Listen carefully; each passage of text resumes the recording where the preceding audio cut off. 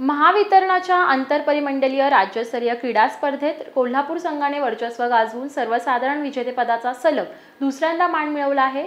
प्रादेशिक संचालक संजय ताकसांडे यांच्या हस्ते विजेत्या संघाला करंडक प्रदान करण्यात आला आहे। स्वारगेट येथील बाबूराव सणस क्रीडांगणावर ही स्पर्धा पार पडली आहे। सलग 3 दिवस चालणाऱ्या स्पर्धेचा आज समारोप झाला। यामध्ये सर्वाधिक 38 गुण मिळवणाऱ्या कोल्हापूर संघाने सर्वसाधारण विजेतेपदाचा करंडक पटकावला आहे। महावितरण प्रादेशिक संचालक संजय ताकसांडे यांच्या हस्ते हा करंडक कोल्हापूर संघाला प्रदान करण्यात आला। यावेळी इतर संघ व उपस्थितांनी सुद्धा टाळ्यांचा गजर व जल्लोष करीत कोल्हापूर संघाचे कौतुक केले। खेळ हा प्रत्येकासाठी महत्त्वाचा आहे। जीवनाकडे पाहण्याचा दृष्टिकोन खेळ हा प्रत्येकासाठी महत्त्वाचा आहे। यामुळे जीवनाकडे पाहण्याचा दृष्टिकोन व्यापक होतो। अपयश पचवण्याची व नव्याने उभारी घेण्याची मानसिक शक्ती मिळते। खेळाडू वृत्ती आणि सांघिक भावना वृद्धिंगत होते। संधी मिळाली की त्यासाठी प्रामाणिक प्रयत्न करण्याची ऊर्जा प्राप्त होते। त्यामुळे ही स्पर्धा महावितरणमधील खेळाडूंसाठी अतिशय महत्त्वाची असल्याचे मत प्रादेशिक संचालक संजय ताकसांडे यांनी यावेळी व्यक्त केले आहे।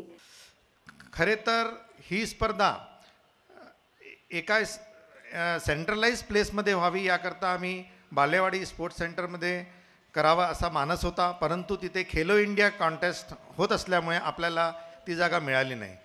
मागच्या वर्षी नाट्यस्पर्धा आणि खेळाडू स्पर्धा ही सुरू झाली।